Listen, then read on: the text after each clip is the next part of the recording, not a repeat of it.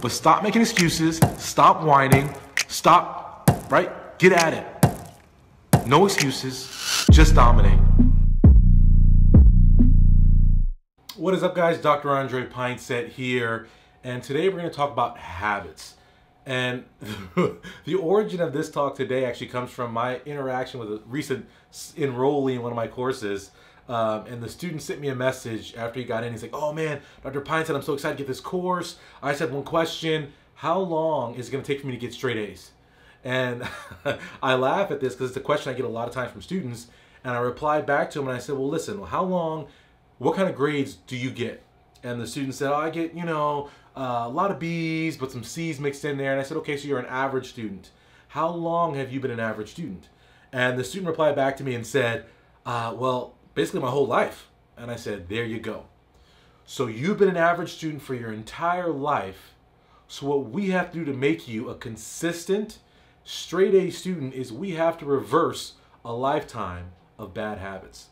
And if there's anything you guys need to understand about habits, is that habits are hard to establish and even harder to break. So it takes time, right? All the bad habits you guys can think about in your lives that you've accumulated. We talk about, like, even just think about smoking. How hard is people to quit smoking? Well, some of you guys have habits that are even harder to break because they're even more rewarding than what cigarette smoking is, right? So today what I want to talk to you guys about is 4 things you guys can do to break those bad habits. You guys ready? You guys ready to break your habits so you guys can be more successful students? If you're ready for that, like the video right now. Let me know you guys are ready. So let's get it going. Here we go. So we're gonna break habits is the goal. And I profess that I am a bad writer, so don't blame me for the penmanship you see on this board here. But we're trying to break some habits. How do we do that? Well, the first thing you have to do is that you have to take baby steps. Who knows what I'm talking about? The number one mistake I see students make when they want to go from whatever student they are, they want to become a more successful student, is that they try to change 1,000 things all at once. They're doing this strategy and that strategy and this strategy, and I'm not gonna do any more partying, and I'm not gonna waste any more time. I'm gonna study all day, and it's this radical change. And you guys know how hard that is, right? How many of you guys have been there where you try to, I'm gonna change my whole life, today's the day, right? And it doesn't happen. And the reason it doesn't happen is because you feel overwhelmed. It seems insurmountable to change that habit. And so what I want to encourage you guys to do is to take baby steps.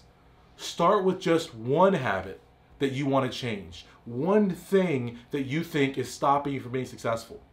And what this is called in the world of changing habits and in this world is a keystone habit. And I want you guys to write that down, a keystone habit.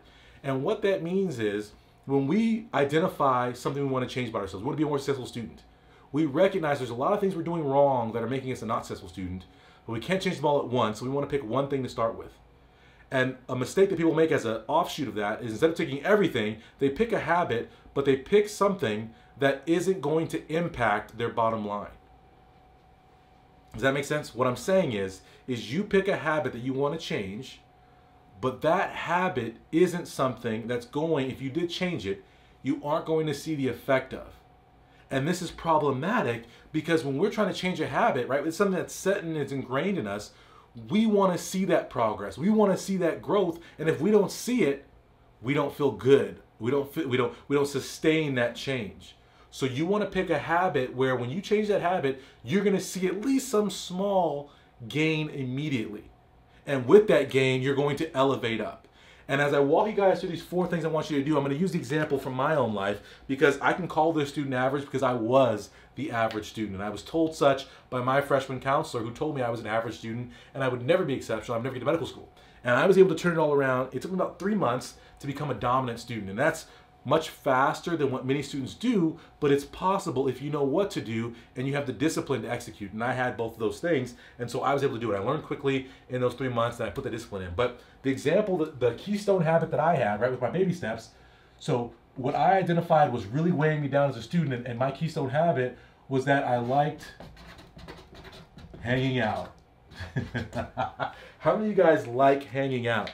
And I wouldn't even say it was partying or anything. It was just the fact that when I was supposed to be working, I would look for any sort of human interaction, opportunity to sit with other people that prevented me from doing what I was supposed to do. You guys know what I'm talking about, right? You live in that dorm life, that college life, you got friends everywhere, stuff to do. There's always something to do. And I was literally doing stupid stuff it wasn't even fun. It was just something to do, like, oh, hey, we're gonna go walk around campus. You wanna go? Sure, let's go walk around campus. It's like, I hate walking this campus. It's on the way to class. I'm not doing this, but I would do it every single day. So for me, it was just hanging out, wanting to talk to people, wanting to just lounge around and not be doing my work. And so I identified that of all the things I was doing, hanging out was my #1 keystone habit that I had to break. And so I identified one habit. And then in terms of identifying that one habit, you guys think that, oh, I'm just gonna snap my fingers and I'm gonna stop hanging out. That's not realistic. So what we wanna do is understand within that one habit, we need to take baby steps. Let's just get a little bit better. Let's just get a little bit better. So when I wanted to change this habit of hanging out, I didn't cut hanging out cold turkey, right? What I did was I reallocated my hanging out and I said, okay, I'm not allowed to hang out all the time. I'm allowed to hang out now after my work is done. Right? And by doing that and saying, you know what, I can't hang out until after my work is done, it put me in a situation where I'm not cutting hanging out completely, but I'm making that hanging out contingent on me being successful in doing my work. And simply by changing that around and saying, listen, okay, I'm still gonna hang out, but I'm not gonna hang out until my work is done. What it forced me to do is do that work first, and I still was rewarding myself with the hanging out, so it was easy to do. And what was amazing was when I did my work before hanging out, I found myself getting a lot more work done. And this is why it's a great habit for me to cut in terms of getting better as a student, because then I immediately saw the difference that every day, oh my gosh, I'm getting stuff done. Like, even if it's not everything I want to get done, at least I'm getting something done, and it's more than what I used to get done, and it's because I chose to stop hanging out, right? And so it was incredible for me what this did in terms of propelling me forward and kind of rewarding me of like, oh, okay, if I just not stop hanging out, but if I reallocate my hanging out to after my work is done, I see gains, I see growth, and those baby steps move me along to breaking my bad habit of not studying and procrastinating when I shouldn't be, right? And not being as effective and successful as I could be. And the second thing that I want to encourage you guys, so if you guys understand that, comment below if you guys understand what I'm talking about taking baby steps. The second thing is what I tell people about a lot of things, is that we want no days on alert. And when I say no days on alert, what I mean is if we're going to change something, if we're going to take an active role in being better, we have to be alert and aware at all times of things that are pulling us into non-functional behaviors and things that are propelling us forward towards our goals. And for me, I had to be aware, I had to be alert, I had to be at attention at all times, because not the devil's trying to get me, but procrastination and hanging out was always trying to get me, because everyone was like, oh, I got this going on, I got this going on, oh, come over, just come hang out in my room. Like, and so you get pulled in a lot of directions. And if you're just casually like, oh, you know, I want to change this habit, and you aren't actively looking for obstacles, you're going to get tripped up by them. And even more so than just being aware of potential obstacles, we must put in tools that help us avoid the obstacles entirely. And so for me, what I got in the habit of doing, right, as part of my no days on alert, was that I left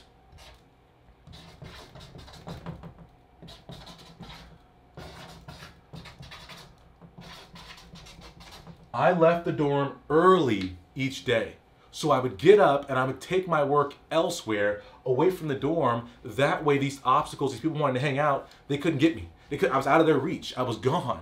And so by being aware and saying I'm gonna look out for these obstacles, but then being proactive and saying, no, I'm gonna take an active role in pulling myself out of this habit, it was huge. It was powerful. And it really, really helped me not have to be so, I don't know, determined and disciplined, right? And I think that's one of the big things, and we'll sidetrack here, is that people talk about discipline and willpower like some people have it and some people don't.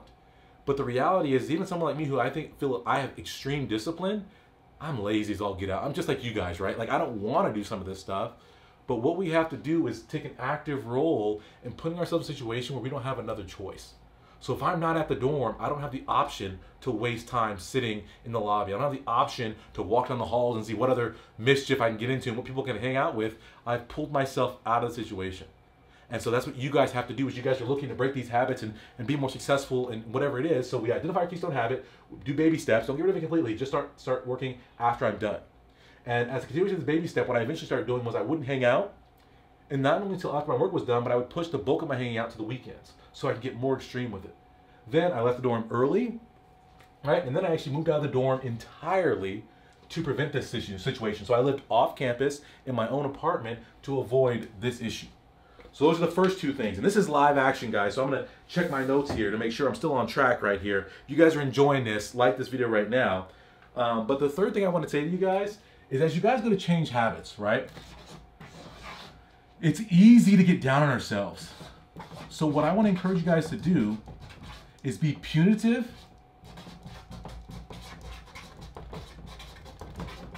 not punishing. Oftentimes, when we want to change a habit, we want to do something different, when we slip up, when we make a mistake, which is going to happen. So first of all, expect that to happen. Expect to make mistakes. Expect not to be perfect. But then the follow-up to that is that we punish ourselves. We feel guilty. Oh man, I said I was going to study today. I didn't study today. And we're so mean to ourselves. And we get so down on ourselves, and we become our own worst enemy, our own critic. And so instead of being punishing and being a critic, we're going to be critical and we're going to be punitive. So what I want you guys to do is, there's a lot of different ways to do this. You guys can look up different ways to break habits. But what I did that was very simple was I kept a running tally in a small little notebook. And I always carry, and I'll grab one for you guys and I'll show you. I always carry these small little journals with me. And at the time, now I can afford moleskins, right? Back in the day, it was just like whatever little 5-star meat or whatever I could find. I'd find little notebooks, and I would carry actually them, or you can carry a note card even. It's that simple. But you carry it, and you have this note card. I'll draw a note card for you. And what you do is, I did wins and losses because that's easy for me. But whatever you feel like doing. But so you document those things, and so when you are successful, oh yeah, you know what, today, you know what, I got my work done before I hung out. Oh, you know what, today I didn't. Right? And we take these tallies. We take these tallies through the week. And maybe there's a lot of losses early on. But what you can see, what's cool about this, there's two things. One is that it creates a process for you to actively look for when you're making the right decision, making the wrong decision. And then as you do it, you're documenting it and you can think about it. And as you document it, I encourage you guys, right? We want to be punitive, so penalize yourself. So if you go and you start hanging out before you're supposed to, as I was doing, what I would tell myself is, you know what, I'm not allowed to hang out the rest of the day. I slipped up, I did that, okay, but now I'm gonna get back on track, and as a penalty, even though there's this great party going on tonight, I'm not allowed to go.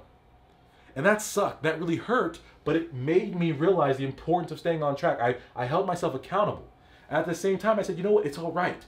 I'm not going to the party tonight, but I'm still gonna get work done, and I got back to work. So I wasn't punishing myself, I wasn't making myself feel guilty, but I was being active, writing it down, my wins and losses, and then every time it happened, I associated a punitive penalty with it. But I didn't punish myself with the guilt, with the negative feelings. I would get back on track. So what I did here was I documented, and I had appropriate penalties. Right? So I document and I have appropriate penalties to get this going. So for you guys, you should have a way to document this habit, to track this habit. And there's actually lots now, it's 2019, there's lots of things that help you. There's all these planners and different tools to help you track your habits. There's apps on your phone, there's live paper, but you may not even have to do like I did old school with a note card, but there's plenty of things you guys can do to make that happen. So we want to document, be appropriate, have these penalties, and the fourth thing, and this is actually, I think, so central and crucial to being successful, I want you guys to recruit help. Recruit help. Changing a habit is hard, particularly because when you've been in a lifestyle, right, all your habits make your life. So when you've been in a certain lifestyle, you have to recognize the people that are gravitating towards you are people who like that lifestyle. You guys know what I'm saying right now, right? The things that you do, the people that are around you the most also like to do those things. So what you have to do is be cautious and be careful and make sure those people around you are there to help you and not to hurt you. So we want to recruit those people to actively be helping us be better, to reach our goals, to push us forward,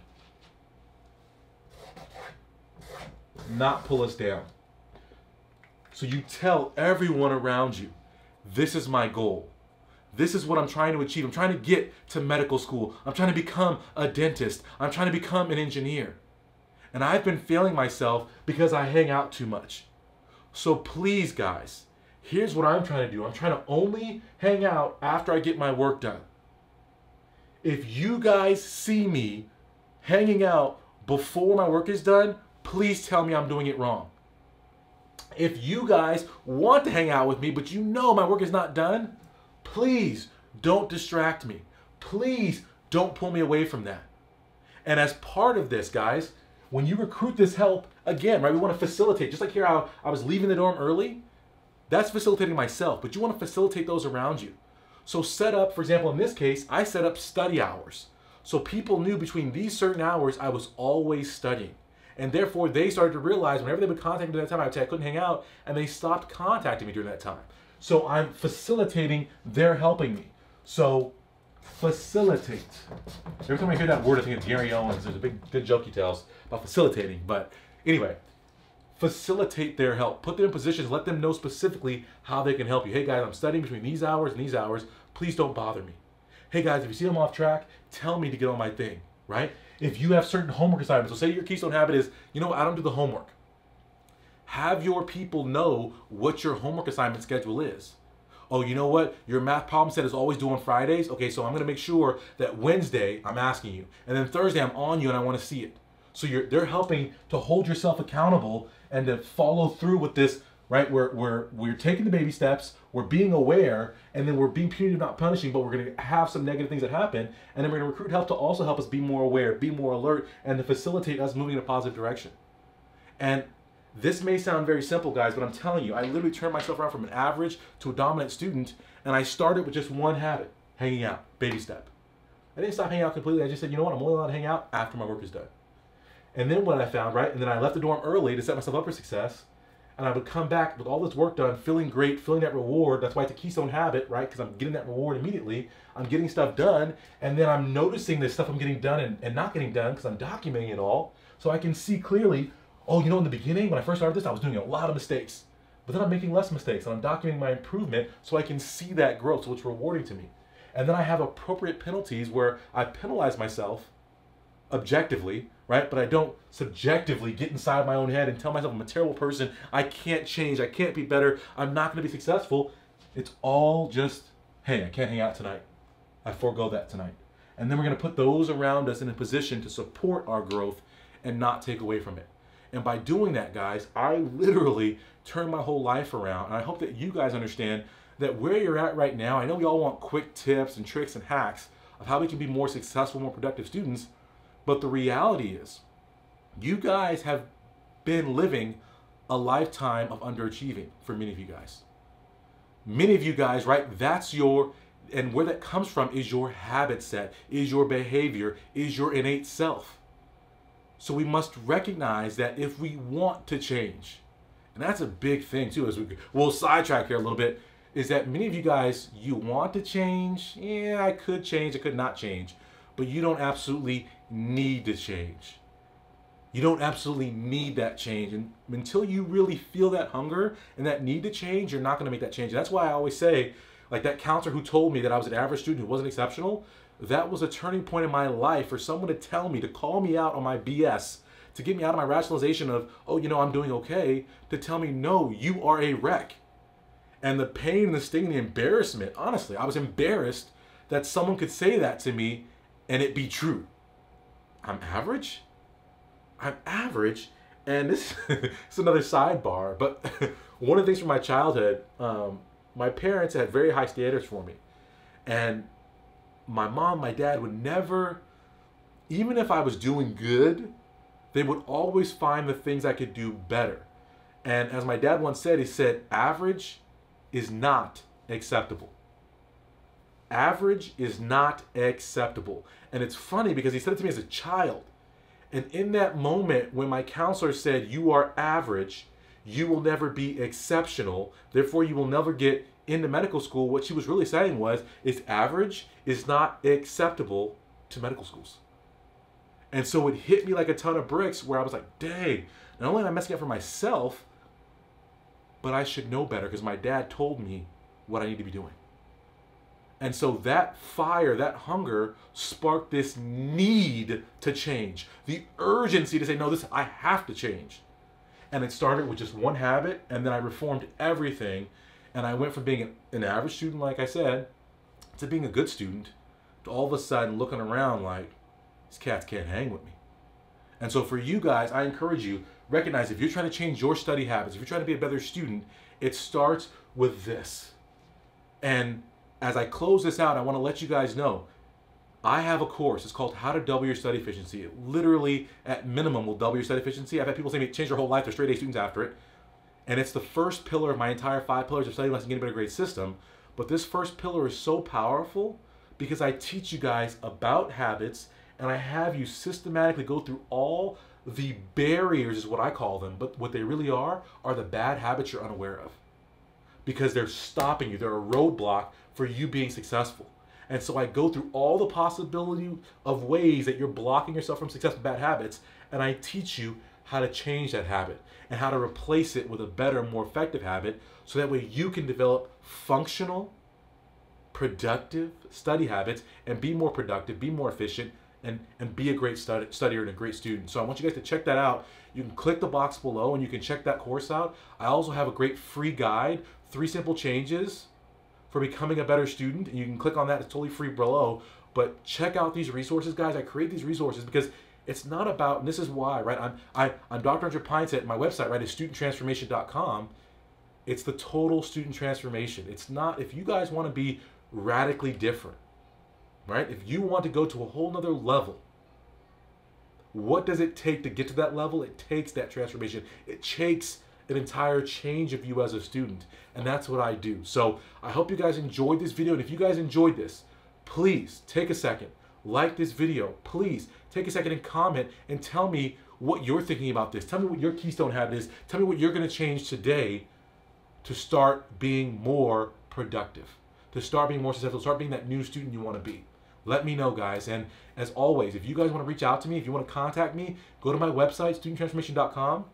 Right on the right side, you can click a button. You can leave me a voicemail, and I will literally get back to your voicemail, reply to you, answer your questions, and also you might see one of your questions on one of these videos.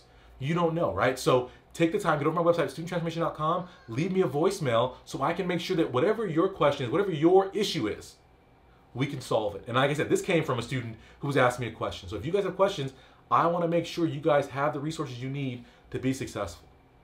You guys ready? So, all right, so as I will always say, and I will always end these videos, what is our motto, guys? No excuses, just dominate. Cut the excuses, make the change, be a different person, and then you can dominate. Everyone have a great, great day. I appreciate it so much. Dr. Andrew Pinesett, guys, I am out of here. Thank you. Today is the day, guys. No more excuses, no more complaining. You're going to take your future in your own hands. You're going to dominate. You're going to be successful. Get to my website, studenttransformation.com. I challenge you. What are you going to do today to make your life better?